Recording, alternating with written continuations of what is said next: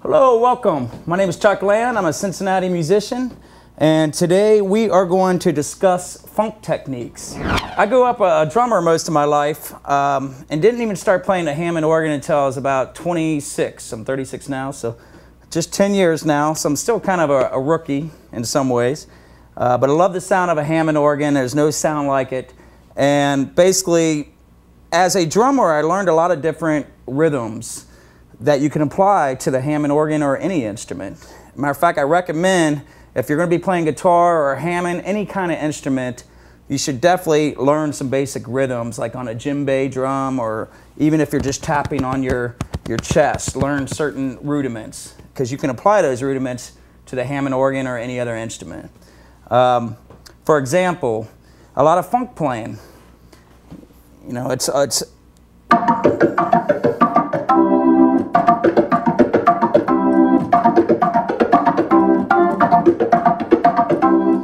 basically, it's almost like 16th notes, you know. 16th notes are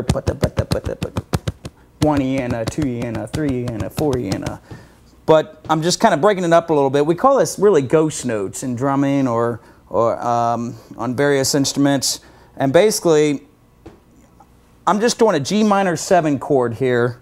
But instead of actually using the root, the G, I'm doing a starting with the 7. So, of course, the F note. And then the B flat, the D. So I'll do that on my left hand and my right hand, and I'll just alternate between both of them. So that's basically the beginning part of it. But I'll go ahead and add in the C, the 4 chord.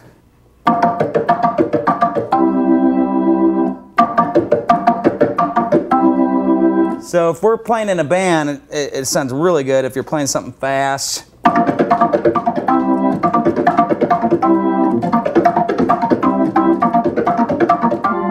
You can add in that D if you want, D to C, but slowing it down.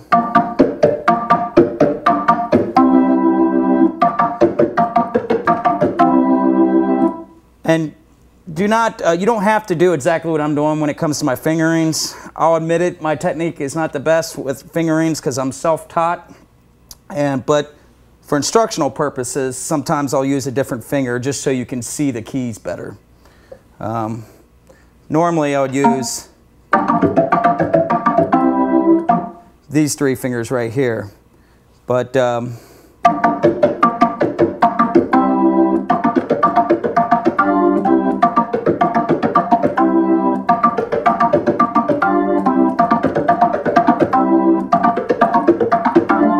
start it out slow until you get used to it, and then work on speed. The main thing is to get it tight at a slower speed. So, however long that takes you, basically, I would suggest having a metronome with you and just have a metronome going, or be tapping your foot.